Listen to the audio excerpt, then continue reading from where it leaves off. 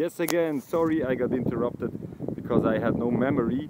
So come with me through the Rebels gates here, and I just tell you what I still wanted to add to this whole thing. That is, yes, the center of the immigrants, the city, which has no conditions at all, and yes, and the people that don't even get money for being there, they just get some crappy food and some clothes and cold water. Yeah, and then they have to stay here and survive, so they suffer a lot.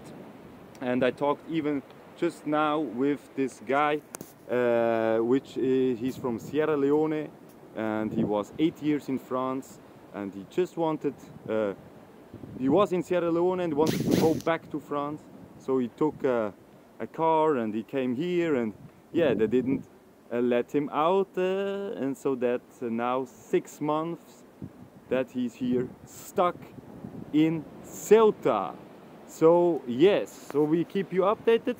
We're now gonna investigate more and report to the international authorities, and I ask everyone for help also, just to share this information, that everyone in the world knows what is going on in Ceuta, and that this is the European Union doing massive violations against human rights on the African continent.